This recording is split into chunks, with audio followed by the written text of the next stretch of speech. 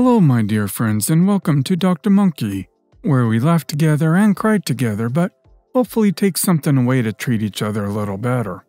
Here's some interesting stories. One about a crazy parent who demanded OP date her daughter, or OP will be fired. Please subscribe if you haven't, and I hope you'll enjoy it. Story 1. So, for context, I'm a 17-year-old male and I work at a Segway tour company. It's actually really fun. I get to ride Segways around the city and talk to people, and I get paid to do it. Plus, the tipping isn't bad. So anyway, there was a tour booked a couple of days ago, and I came in about 20 minutes early to answer emails and get everything ready. The group shows up, mother and daughter, and that's when things got interesting.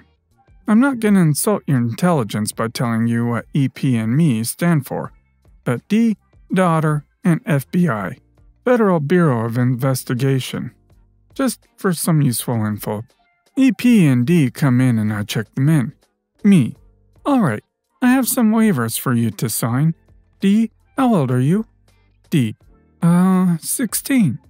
Me. Okay then, you don't need to sign a waiver. I ask this because if kids are younger than 18, their parents sign waivers for them. But EP only heard me say the first part, not when I said D didn't need to sign a waiver, so she thought I was just asking her daughter how old she was. This was probably what started it all. We go on the tour and while I'm giving my spiel, EP keeps interrupting me to tell me stuff about D and to find out if we're compatible. Me. And so this nonprofit organization opened in EP. Are you in college? Me. No. I'm a junior in high school. I'm usually pretty free with info about myself on tours because it helps keep people relaxed and initiates conversations during lulls in the tour. Plus, it helps with tipping. EP. Oh, D is also a junior. She's an artist. Stuff like this keeps happening throughout the tour. And every time D gets redder and redder. My mom does this too, where she just tells random mall attendants about me. So I know what D is going through, and I feel her pain. At the end of the tour, I tell the two of them that they have 15 minutes to go around the town, and then they can meet me back at the Segway place. I get back and start getting things set up for their return. They roll in, pardon the pun, and I take their Segways to start charging them. So what do you think of my daughter? Me. Pardon me, what? EP. I saw you checking her out during the tour. Are you gonna ask her out? D. Mom, stop. Me.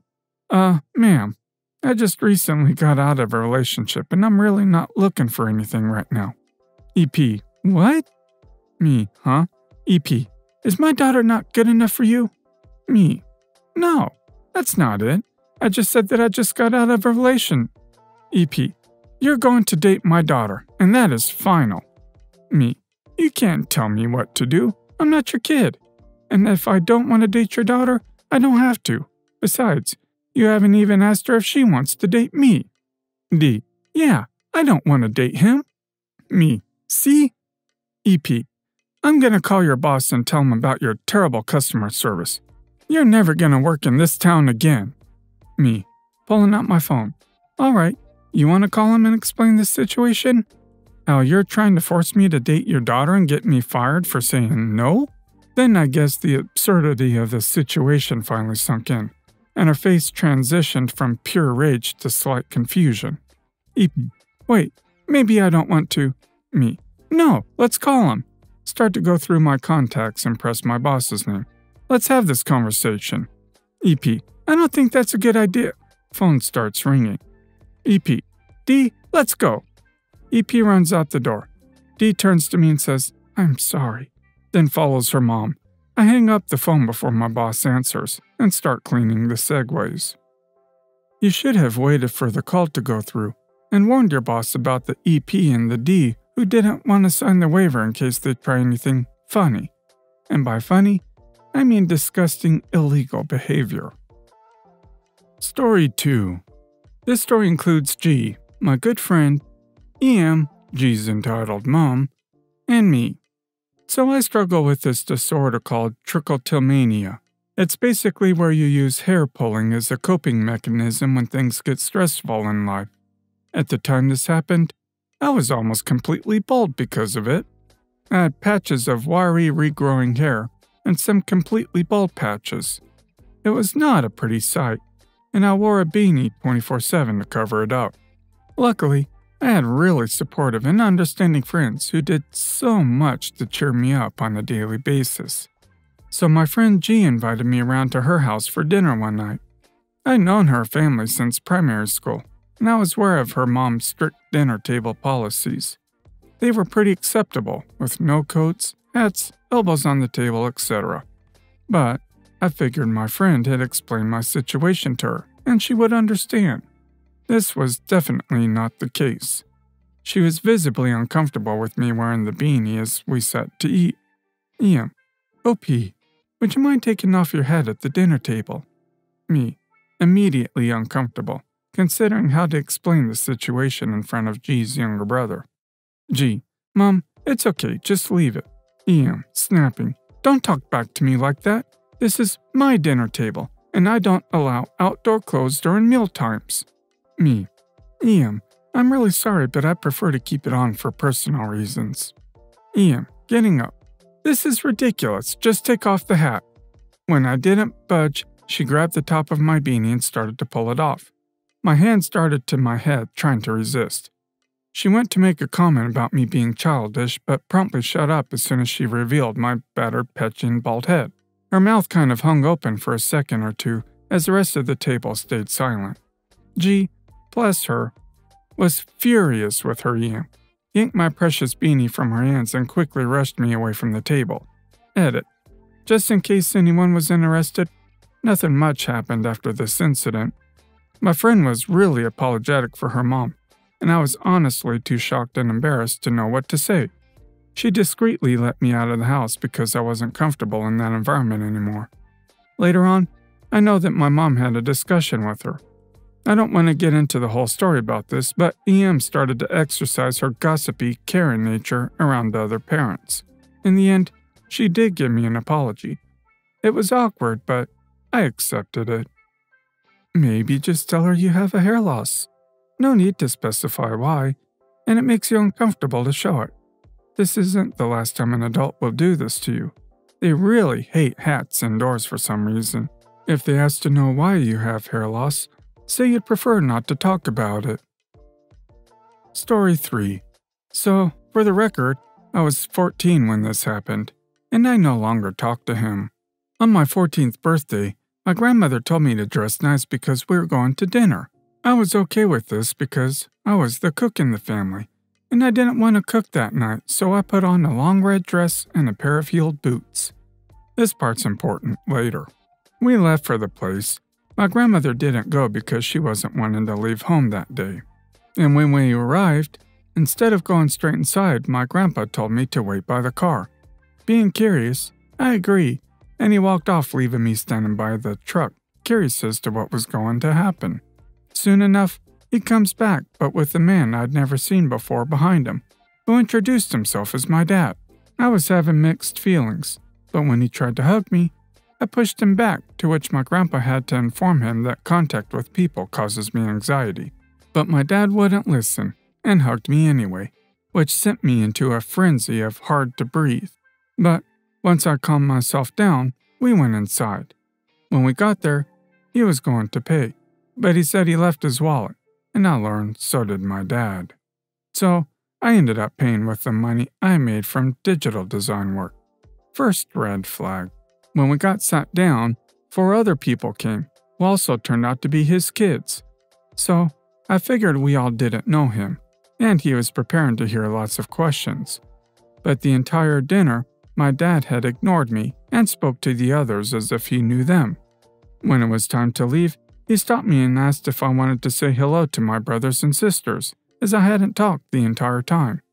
I informed him I was uncomfortable with all of them, as they were strangers to me, and that is, rather not spend much more of my time on something that was going to make me uncomfortable, to which he proceeded to go off.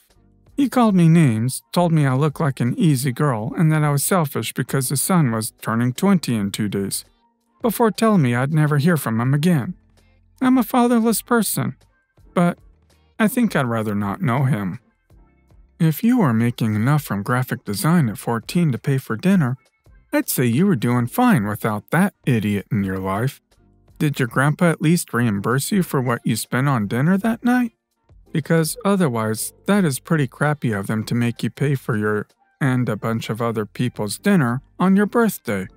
Extra idiot points that your grandpa didn't try and stop your sperm donor from hugging you when he obviously knew it would upset you, and didn't back you up when he went off on you. Story 4. Back when I was still a kid, it was hard for anything to be exclusively mine. And as my brother got older, he craved money for things above all else. He and I both got allowances, equal allowances, so that it was sorta fair. I say sorta because he didn't have to do chores for his. Well, I did. But that's in the past now because my brother is now having to do all those chores for nothing. My brother always wanted more money though, whether he spent it or not. He loved having new things, but sometimes he'd just save the money instead, which is odd because you'd think him the kind of guy who'd splurge his savings on the first thing he wants. My brother and I both got allowances of about $25 a month, and I was pretty thankful for it. I usually saved most of my money though, but my brother always wanted more. One day as a teenager, I came home to find my room had been ransacked, and the only thing gone was my money. I'd hidden it to try and keep it from my brother. Because, well, obvious reasons. If you readers know what my brother is like by now, I thought I'd hidden it well, but he found it anyway. My mom was home when he did it too, and she acted like she didn't even notice.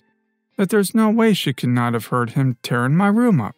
I called her out on that during the intervention, and she just cried and made excuses about my brother being special, till other family members told her to shut up and own up to it. My room was on the first floor right near the living room. My door was completely in view of the couch, and when I pointed this out, back then, my mom just made the, "But he's special, he's not like you," excuse for my brother. I said I wanted the money back, and my mom just made more excuses, and my dad too when he got home later. So yeah, excuses then and now. Back then, I did eventually get the money back because I refused to let it go. I heard my brother screaming as they took the money out of his piggy bank and gave it back to me. And they had the most disappointed looks on their faces like I just robbed my brother, even though he had robbed me. But they couldn't tell me off because I wasn't in the wrong. And they knew it. I don't imagine many kids getting in the kind of situations where they are more right about something than their parents very often. A few months later, and the whole situation repeated. My brother ransacked my room again and stole the money I'd hidden, again. And that time, my parents didn't want to do anything about it, and basically said that they couldn't bear to see my brother so disappointed from taking his money. I reminded them that the stolen money wasn't his money, and it was really crappy that they were just sitting back and letting that happen. My dad yelled at me to go to my room for saying that. So, the next day, I rode my bike to my aunt's house and told her everything. She came back home with me and asked my parents if they really let my brother steal from me, and did nothing about it. My mom just started whining that my brother has special needs, and she didn't want to make him cry again. And my dad backed her up. My aunt just gave them both that narrow-eyed look and reminded them that they have 2 sons, and my feelings mattered too, and what they were doing was very wrong. And it meant that my brother would never respect boundaries, and would think he could always get away with stealing when he gets older. My aunt asked me openly how much my brother took. I stated the number, which at the time was everything I had, save for the few bucks in my wallet. My aunt gave my parents an expectant glare. My parents tried making a few more excuses, but my aunt had a counter for each one. Finally, my parents went into my brother's room, and a moment later my brother was screaming. My parents came back with all the money my brother took, and practically threw it at me for making my brother cry. My aunt then told them off for acting that way when I'd done nothing wrong, and they picked up all of the money they'd thrown at me and gave a pretty forced apology. My aunt said that she'd be severely disappointed in them if they let the situation repeat, and before she left, my aunt offered for me to hide my money at her house and a lockbox she had. I took her up on that and started keeping my savings over there. My brother ended up ransacking my room 2 more times looking for money, but I was keeping every cent I had at my aunt's house. My parents actually asked me where I'd hidden it, and I refused to tell. Then I asked why they wanted to know so badly anyway, and my dad instantly got defensive about it. My mom calmed him down, and they didn't ask again. Since he couldn't find my money in my room, my brother figured I must have hidden it somewhere else. So he started tearing the whole house apart, one room after another. And who was made to clean up the house? Why, yours truly, of course. My parents started to blame me for the whole situation. But when I asked how I was at fault for not letting my brother steal from me, their only counter was that my brother had special needs. I swear, they used that line with me 1,000 times. That was something else I heavily berated my parents for in the family intervention. The final straw came when my brother ransacked our parents' bedroom. My parents had a small suitcase safe that they kept some cash in, and my brother locked himself in their room, then took the whole safe and started bashing it around stuff to try and get it open, because he couldn't find the keys. By the time my parents were able to get the door open by breaking it open, my brother had destroyed the room, and he never got that safe open. He just sat there on the floor, clutching it and crying about the money inside it. My dad was so angry that he turned red, and they actually started yelling at my brother and grounded him. A very rare sight for me to see back then. Then my parents forced my brother to help me clean up the mess. After that, my brother never ransacked my or my parents' rooms looking for money again. But he'd still go rooting around every time he got an idea where my savings might be. So I started acting like I was giving hints by repeatedly going into certain places while he was watching. He ransacked the backyard shed, dug a bunch of holes in the yard under the back porch, and even ransacked the attic. My parents really hit their breaking point with the attic and grounded my brother again. They never figured out I let him on either. My parents did eventually figure out I was keeping my money at my aunt's house, and they didn't argue with my reasoning for doing it. But either my brother overheard or one of them spilled the beans to him. Because the next time we visited my aunt, my brother tried to hunt for the money, but my aunt yelled at him to stop, and my brother would just sit on the floor and cry.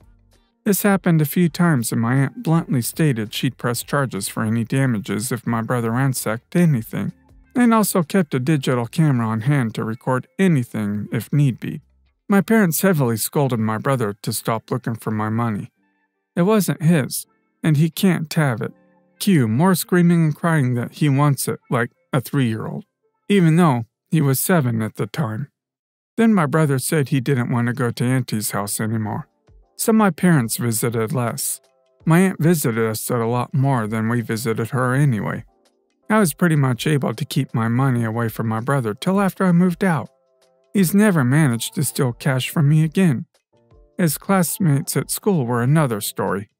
He was caught looking through the backpacks of other kids many times, and he was forced to return stolen stuff and then sent home, where he cried to Mom and Dad, who then tried to have words with the school, who berated them for letting my brother think what he was doing was okay. They had to teach my brother that it's not okay to go through other people's stuff. And I actually heard him say, "But I wanted what they had," a few times. This excuse got used again when my brother stole an envelope with birthday money from a cousin during a birthday party. He tried to stuff it in his shirt and walk out with it later, but the cousin noticed it was missing and had suspected my brother right away and pointed everyone to him. He ended up crying and thrashing when my dad found the envelope hidden in his shirt. We left that party early. Your parents are enabling theft. If they don't rein it in, the cops would. He wants something at a store, he takes it. He deserves it because he's special. If he wants something expensive like electronics, he takes it and screams at the police for taking it back and the judge for punishing him. He ends up having a court-ordered psychiatric evaluation. Well guys, that's all for today. If you like this video, please consider subscribing. And if you missed the last episode on the channel, I'm going to link it right here. The story's about a kid who tries to hurt OP and threatens him, then goes crying to his mother when he can't hurt OP. Check this out if you haven't, and I'll see you next time on Dr. Monkey.